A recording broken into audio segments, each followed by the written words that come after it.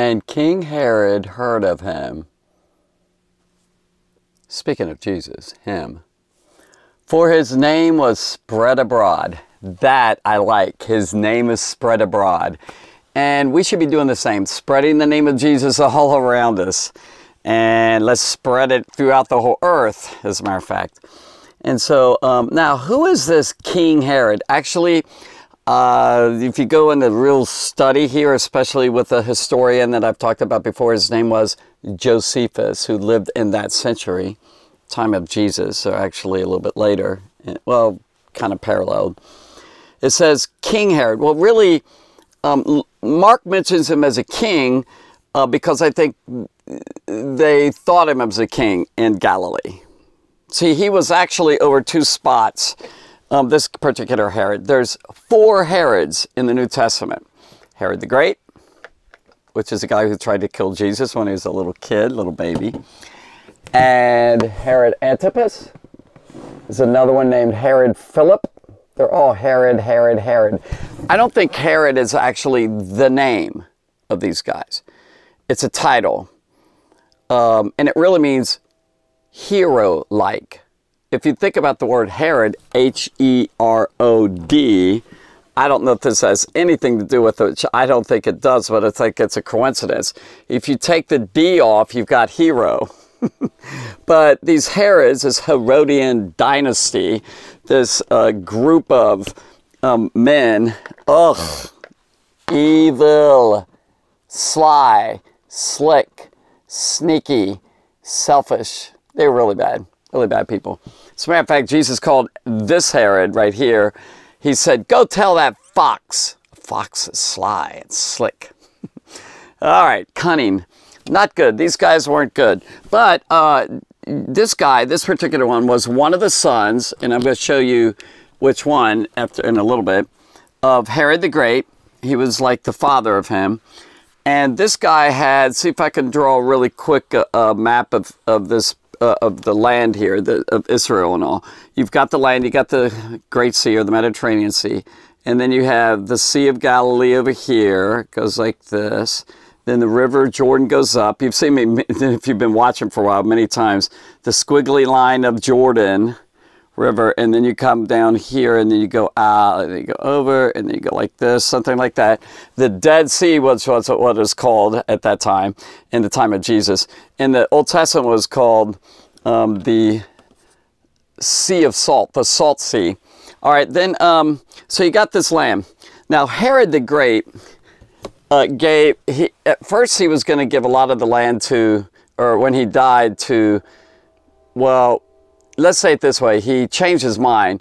I'm not sure exactly what he was going to do with it, but he divided up like among several of his sons. And they probably all didn't like that. They'd rather be the one. That's so selfish.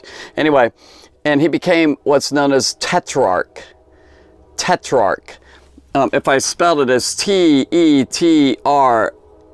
Tetrarch, like arc means over. And then, and this has to do with fourth. So he had a fourth of the areas. Archelaus had most of it, and then he was gone, and Tetrarch, and then, well, part of it was Archelaus, one was Philip, one was of this guy, and his name is Antipas.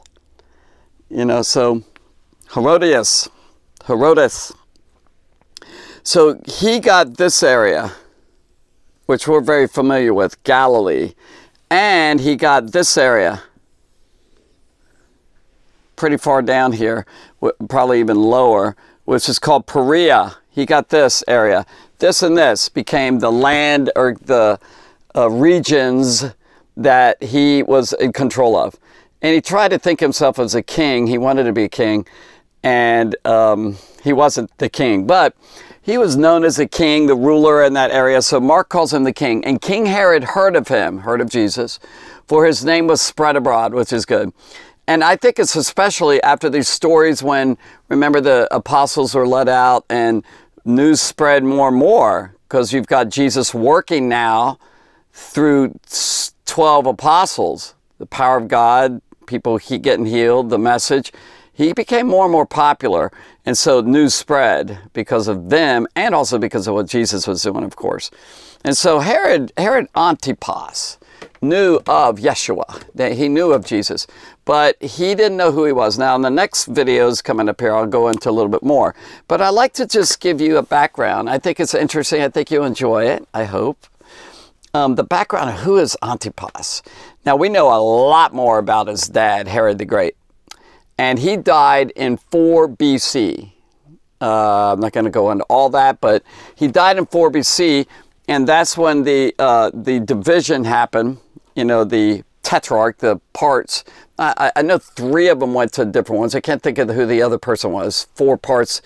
Antipas is what we're going to talk about. And Antipas became, right here at this arrow, at 4 BC when his dad died, that's when he got part of a portion of the land where he started controlling. He wasn't ruling everything in Israel and all. And he ruled all these years, 43 years he ruled as a tetrarch. And he would have ruled more until at 39 AD. And by the way, BC means, you guys know what that is? BC means before Christ. And then AD, a lot of people, and I used to think it way back, I used to think it was after death. That's not correct. Because the death of Jesus happened here, and all of this is AD. So it wasn't after death. It's Anno Domini, which means year of the dominion, year of the Lord, of our Lord. And that's talking about his birth, which happened back in here. But anyway, we're not going to go. There's an overlap here. Anyway, this is AD. And at 39, his wife, who he married, which was, she was horrible. Wicked. Ooh, she was terrible. Snake-like, witch-like. And we'll get into that story coming up here. You're going to get a glimpse of what these characters are like. It was really terrible. It was, all right, but anyway, I could go on and on. But what happened is she wanted him to become king. As a matter of fact, she divorced, we'll find out later, with Philip, his brother, to get him, Herod Antipas, who had more land and all. She wanted power. She wanted to be the queen and all that. So she wanted him to be named king. So she sent him to Rome, and Caligula in 39 AD, the emperor, the real king of the area, was kind of very upset about that and said, you know what, forget it. And he kicked him out, and he no longer was a tetrarch, and he put him out and his wife, Herodias, and banished them. And they lost everything. They just lived their lives out in seclusion and no position, no power, no popularity. Down.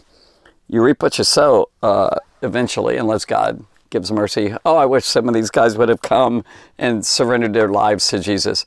All right, but anyway, this is Antipas. Let me tell you a few more things about him, which I think you'll enjoy. I hope. I'm like interested in all the details.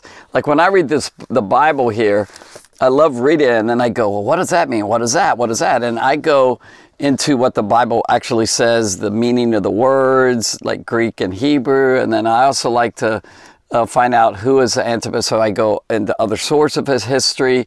And I love, by the way, all the history from the writings of other people during these periods, during this time, lines up. They don't contradict what this says. So the Bible has been lined up over and over, showing it's not just a make-believe fairy tale story, that's actual history. That's different than a lot of the other religions. And so it's very cool. All right, Herod Antipas. And son of a hero is another meaning of Herod, or hero-like. No heroes. They weren't very good at all. Maybe they were the ones. I haven't found out yet. How did he get those titles? I'm not sure. But anyway, he was a son of Malchus. Oh, you know what? I'm going to take a second and give you an actual sort of a family tree of these guys, and I'm going to go through these points. Please listen. Please finish. It's not boring, hopefully, to you, but it is pretty fascinating. Let's go into this, all right? I did a study of this years and years ago, and I thought I'd share it with you a little bit. So I don't know much about hardly any of these guys. I know a little bit. I know a lot about Herod the Great. I know some about his favorite wife. He had 10 wives. That's way too many. God set it up as Adam and Eve, not a bunch of wives. So people in that day and some lands today do more than one wife. Not God's will, by the way. Antipas the first, when you see this 1 or 2 or and all that, that means it's the first one. If you go back here, Antipas was a grandfather, the great-grandfather of Antipas later, and he was named after him. And we have Antipas the first, who had Antipater the second, and also Joseph the first. And by the way, they weren't Jewish people. It was sort of a half-Jew. They came from a lineage from way back of Idumea, which, by the way, Idumea, I'll show you this as I have this map. This is getting kind of complicated here. I got these boards here. Idumea is down here in this region in Israel, like down here underneath the Dead Sea down here. And that's where Herod the Great, all the Herods came from that land, you know, from way down there. Oh, I've read a lot about this, but let's just go on. It's really interesting. All right, here we go. So where did Herod the Great and Antipas come from? Antipas had Antipater and Joseph. Antipater had Herod the Great. He was the second son of Antipater. Phasael the first was the first one. The second son was Herod the Great. And I don't know if he called himself great. He really wasn't great. Herod the Great, maybe he was insecure. Definitely insecure. He was like, he was 4 feet 10 inches. You know how small that is? As far as I've read and understood, an extremely large guy, like way bloated out there, big. And he had diseases later in his life. Ugh, he's a mess. He killed a ton of people, had a lot of people killed, like 200 people just like that. The Jewish people do raise up in power. He's very manipulative. He's very evil smart. You know, a mind that was evil, but really, he really worked through all sorts of difficulties. All right, I'm going back into Herod the Great. Let's go on. Herod the Great had 10 wives, Doris, Miriam. That was his favorite wife, who actually he killed her because he felt like she was about to try and take him out, so that her son Aristobulus, you know, Aristobulus is down there, would be the you know, king. I mean, he had her killed, and then he tried to kill himself because he loved her. It's a real weird thing. Really intrigue, really weird stories, and strange and interesting. So Miriam the first, Miriam the second, Maltese, Cleopatra, not the queen, Pallas, Phaedra, Elpis, and then these last 2 wives, no names. We don't know what those names are, at least as far as I know at this point. And then right here, the 4th wife, Maltese, if I'm saying that correct, this was a Samaritan. This is Jewish, Samaritan. I mean, yeah, Samaritan. He married a Samaritan, the good, you know, in between Galilee and Judea. Herod the Great married this woman who had Archelaus, who became the king after he died, and the Bible mentions him. Like Joseph was afraid that he was going to kill, because Herod the Great tried to kill Jesus. He felt like he was going to, and warned in a dream, he went up to Galilee, if you know that story from Matthew I talked about. Anyway, and then here it is. Do you see this guy? Antipas the second. He was Antipas right here. And so going back to Miriam, by the way, or Miriam the first, she had Alexander the first, and then Aristobulus, who actually had a daughter named Herodias. Now, Herodias is the one that ends up marrying Antipas, her uncle. This gets really weird, doesn't it? Can you imagine marrying your uncle? That was Philip's niece. Philip, I think it's Philip the second, if I'm not mistaken, or maybe Philip the first. Yeah, Philip the first. See the arrow down here? Marries his niece. And then she divorces him so that she could marry the other uncle, Antipas. And by the way, Philip and Herodias had a young lady a girl named Salome, which we're going to get into in the next story coming up here. Ugh.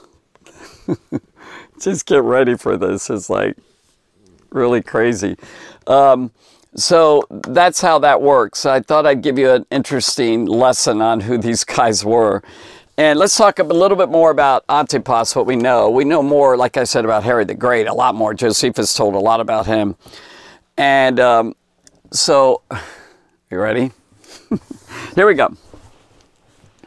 He was a son of Maltese, like I just said, the Samaritan.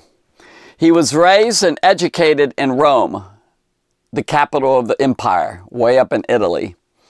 He had some sort of Jewish and religious practice. He was observant Jew. So he had Jewish background, sort of, and religious, but it was mixed, I think. He had some really bad stuff in there, too.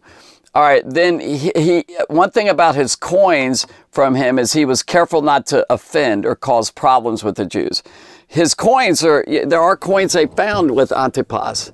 And maybe he didn't do image of himself and all that. I'm not sure yet, but it's interesting. He tried to please the Jews, just like Herod the Great tried to please the Jews in some ways. In other ways, not at all. As a matter of fact, here's what he did. Even though he was careful about his coins, because images, you don't want to put an image there. They don't like images, like you make no image of God and don't make image of people and all, like your show off and all. However, there's some things he did, things that really offended the Jews, and they didn't like it. He married Herodias, and the law of God teaches against that. And you know, Philip was still living. She divorced him to get to Antipas. Are you getting all this? This is crazy. And he married her. Antipas, I mean, yeah, did I do that right? Did I say that right? I might have said it wrong. She divorced Philip to marry Antipas. And that was unlawful, according to the Bible and all, and unlawful to the Jewish sensibilities, you know, the feelings of Jews. And John the Baptist preached against that. We'll get in that later. He preached against that marriage, and that's what put him in prison. But he spoke up for what was right. So he married Herodias, his brother's wife. His brother's wife, while he's still living. He built the capital. This is another bad thing. These are all bad things right here. He built the capital, Tiberias, on a burial ground. Let me do that real quick. I think it'll be interesting for you to see this while I'm at it. Let's go back to our map here. Okay, let's see. Right here, right here in Galilee, I'll go see if I can erase some of this. All right, see if you can see here's the Sea of Galilee right here. Right here, right about here, I'll make it kind of big. It wasn't that big. That dot on Galilee, he built a new capital. The capital of Galilee used to be right here, Sepphoris. Built that up, put walls about it, had a theater there of acting and all that. And then right there, he changed it in 20 AD. Remember the AD part? He built Tiberias and built a palace there. He also had stuff down here, Macareus and all that, way down here. So he had a lot of building projects, which they didn't like that either. Because, well, I'll show you in a second, he taxed the people, got a lot of money, like Herod the Great did, to have all these building projects. But anyway, here's what happened. He built that Tiberias, and by the way, the name Tiberias was in honor of the emperor of Rome. And he also did another one built for Livia, you know, one of the daughters of Roman emperors and all that, or his wife, Augustus' wife. So he was trying to please him by putting the name of the cities in their name. So he built that. He built the capital on get ready, a burial ground. Can you see that right there? A burial ground. He built the capital right over tombs. Like build a city on a graveyard, a cemetery. Now, to Jewish people and other cultures, very holy, very sacred, you honor the dead and all that. That did not please the Jewish people. By the way, it never has in the Gospels, Matthew, Mark, Luke, John, never has Jesus visiting Tiberias. Maybe in honor of the Jewish people because he was a Jewish person. He may have went there to share the gospel anyway, but it's never recorded that way, and I tend to think he never went there. And so, right here, he built the capital on a burial ground on the tombs. He decorated his palace with animal pictures and images and representations. Ugh. You know, a bunch of animal things. That really bothered them, images. Another thing they didn't like is major taxes for his building projects. You know, he had a lot of building projects, not as much as Herod the Great, his dad. The one thing that was great, I've said this before about Herod the Great, I don't know about this tetrarch, was Herod the Great was a genius when it came to building things. Wow. And he built 30 different things all over, like scattered, I don't have my map, but all over the place, outside of Israel, inside especially. Oh, it's pretty amazing. And he was a tetrarch, like I said, of Galilee and Perea. There's some more stuff about him, but I don't think it's as interesting. But I think that gives you an idea. Now when you read it, because it doesn't say Antipas at all here, you have to kind of find that in outside resources, extra biblical. And it says, what does it say? Oh yeah, wait, no, here. Oh, and King Herod, that's Antipas, heard of Jesus. That's a good thing. For his name was spread abroad. And he said, and then he starts saying things about Jesus that's like, no, he got it wrong. And I'm not going to go into that until probably the next video. Definitely not now. Hope you got something out of that. Now we kind of get a feel for this guy named Antipas. And hopefully you enjoyed it. I enjoyed sharing with you. God bless you.